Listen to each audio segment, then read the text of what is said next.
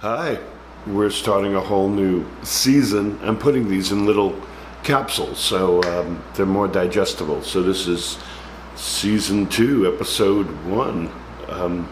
If you haven't already seen it, there are 10 other episodes in season 1.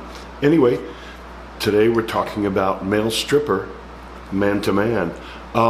Many people know me from hip hop, bebop, and boogie down Bronx and that sort of stuff. But if you lived in the UK or over in Europe, you probably know me more because of a group that I worked with and a song I had called Male Stripper. So the story behind that, Paul Zone, Mickey Zone, and Mandy or Armin Zone had a group many years ago, which I talk about in an earlier episode at Max's Kansas City in New York City, a rock group called The Fast. And they were great. They had pop songs. Mickey wrote the tracks and Paul was a singer and so on. And it was a group locally that I loved. But I also knew them because we kind of grew up in the same neighborhood. We didn't hang out in the neighborhood, but we, you know, in the clubs and all that kind of stuff, we very much knew each other. We were definitely friends. So after I had my record out, I wound up moving back to Brooklyn. There's a whole bunch of stories I'm going to put up about that. The record deal didn't work out, and I moved back to my father's house in Brooklyn, and I couldn't pay rent anywhere. I was completely broke. So Paul had approached me, called me up and said, "You have a studio, and we're doing a little record label. We don't have any money. Could you please help us? We're trying to put out a bunch of records." And I said, "Okay, sure." I worked with so many people back then, it's ridiculous. Everybody came to me. I had a recording studio in New York, and that recording studio was only an 8-channel tape recorder.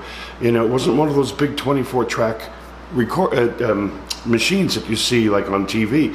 This was a home bedroom studio setup.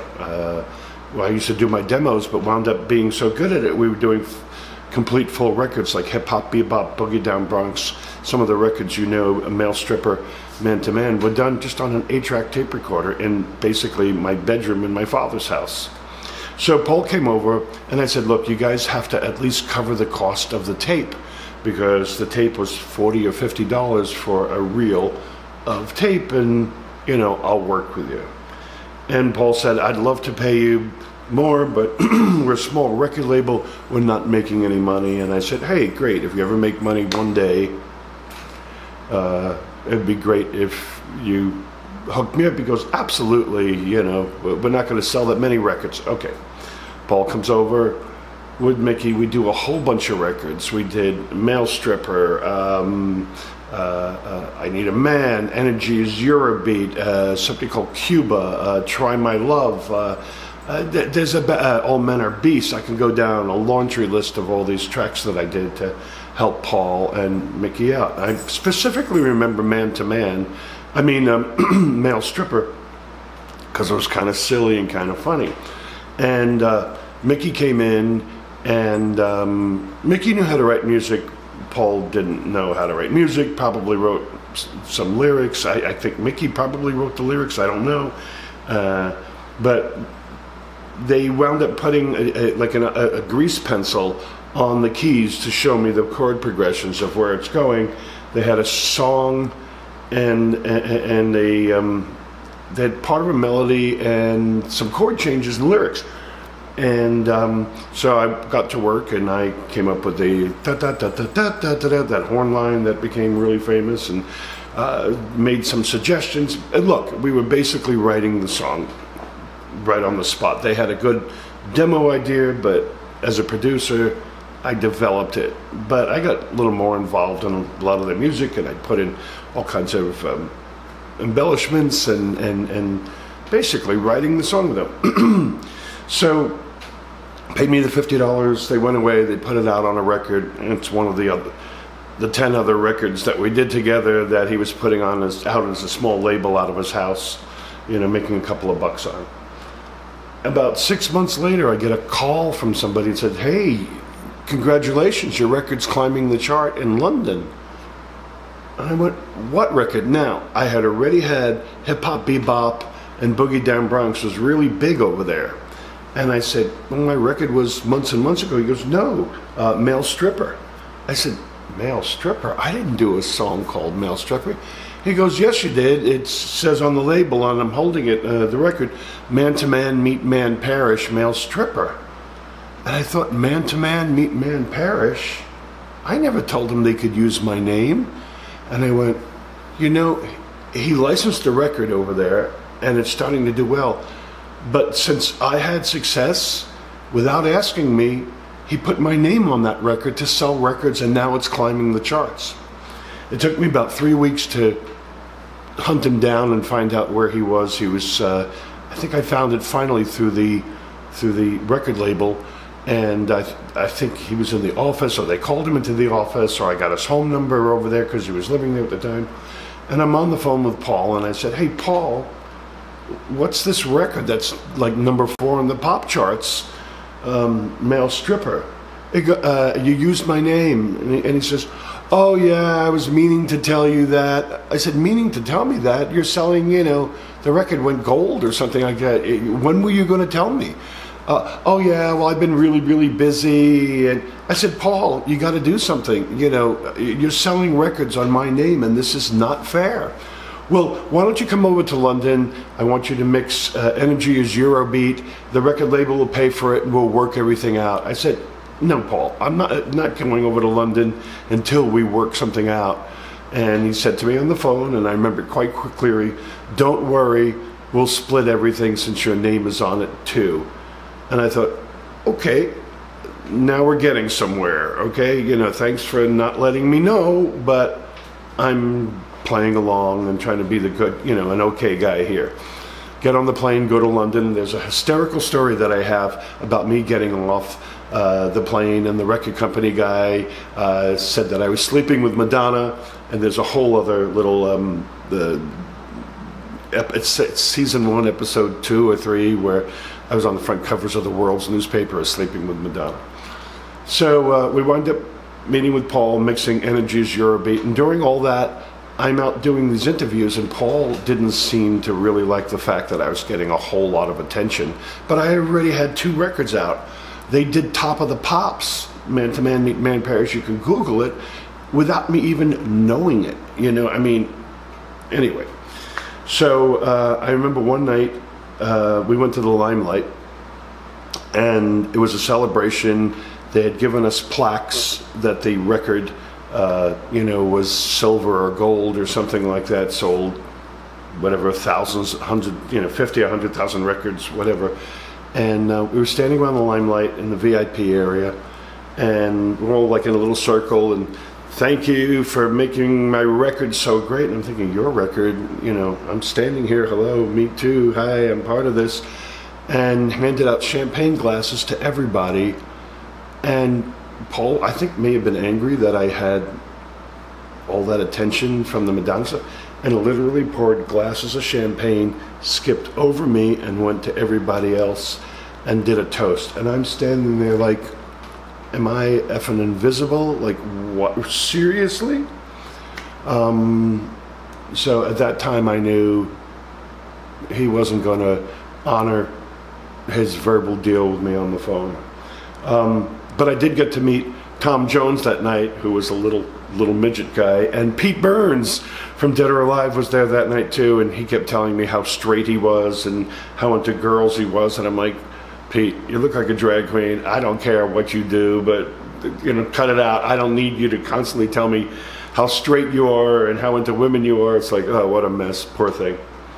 But I went back to the hotel room, and I was really furious that Paul was going to screw me, basically. So the next day he played at the Hippodrome in London, and the Hippodrome kind of had a modern stage with these small semicircle small platforms. I guess you could, there was the main stage, and above it there were these small little mini stages suspended against the back wall, like half circles, and they had you could put a band up there or background singers if you wanted to get creative with your set. And I thought, you know, I can't take this anymore. You know, Paul's getting all this attention and basically ignoring me, you know. and my name's on this record, and he's making all this money. So he went on stage, and I got up into one of those. It was like a small stage up there, had a curtain, and I pulled one of the stagehands with me. I said, "When I tell you," and the curtain was see-through. When I tell you, I want you to open this curtain. And Paul was singing on stage, and the audience was packed because all these people. And I said, "Now." I turned around and I pulled my pants down and I showed my ass, like mooned him, and I closed the curtain. And the audience started screaming, and Paul's like trying to figure out why everybody's laughing, and he starts singing again. And I said, "Now, open the curtain." And I show my ass again, close the curtain. And I'm up above him, mooning him like, you know, F you for screwing me over. And this went around 3 or 4 times, and Paul's totally flipping out, trying to figure out why is the audience laughing at him. And finally, the curtain wasn't synchronized right, and he looked up behind and he saw that I was mooning him, and he goes, I don't know if the song stopped or right in the middle, he goes, "Oh, that's my fat queen producer, Man Parrish." So from then on, it was rather, strained relationship, let's put it that way. I went back to New York by myself, and then I found out later, to add insult to injury, they needed another record to follow up Male Stripper. They did a song called "At the Gym." So instead of Paul paying me to do their next record, he went to Jacques Morelli, which is the producer from the Village People, and he paid Jacques, I think, $20,000. He said, to do the record, $10,000 or $20,000 to do the record, and another $20,000 to do a video. He put $30,000 or $40,000 into this song, or the record label did, which was his money, instead of hooking me up, because I gave you this record, and Paul doesn't play music, I doubt he even knows what a minor chord is, finger-wise on it, or a 7th chord. So that was pretty low, Then I found out later on he bought his apartment. It was down in the East Village off of between Christopher and Grove Street. I don't know if that's Bleecker or something. There's a small, not Bleecker, the next one towards Hudson Street. He got an apartment, and later told me he spent $150,000 or something like that to buy his condo, his small one-room studio apartment on Bleecker Street in the Village. And I thought, really, you made that kind of money and you didn't even throw me $10. So our relationship was and has been really weird, since then. I had actually done a few records after Male Stripper with Paul, because I was under the assumption that he was going to pay me, because I know sometimes record labels take months and years before you collect all your money, but that never happened. Now, a couple of years later, I confronted Paul on the phone, and I said, "Paul, I've really had it. My name's on the record. You're selling records, and a good chunk of those are coming from not only the work that I did and the riff line and the production that I did for you for nothing, because that $50 paid for tape, but my name's on there. You're selling records." So I said, "You need to do something, because I'm at the point that I'm just going to go get a lawyer." So what does Paul do? If you go and you Google the records now, the Man2Man record, Male Stripper, no longer says meets Man Parrish. Paul took my name, the balls, took my name off the record, basically trying to erase me from ever being associated with that record. That really hurts. That really, really hurts. If you didn't pay me, at least you could leave my name on the record, which is half my record. I should at least get credit if I'm not getting paid. So that basically, I know it's a downer, but that's basically the story behind Male Stripper.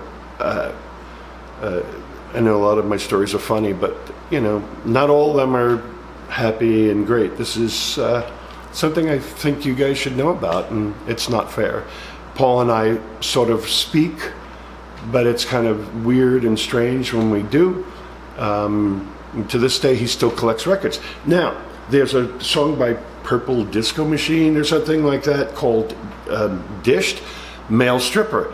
As we're doing this in 2018, male strippers coming back again through this record, and it was picked up by some like EMI or some big company in Europe, and Casablanca Records, which had Donna Summer, Village People, Kiss, now just picked it up in America. And you think I'm getting anything out of that?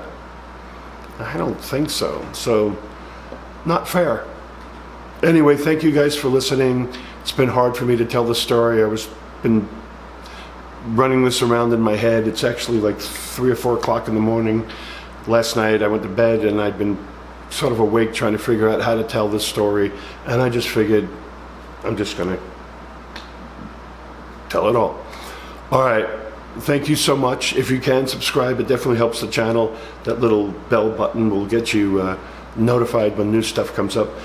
If you have been following along, thank you. If you haven't, welcome to the channel. And I've got a lot more stories about this stuff. And if you're into music, I'm on iTunes, Man Parish.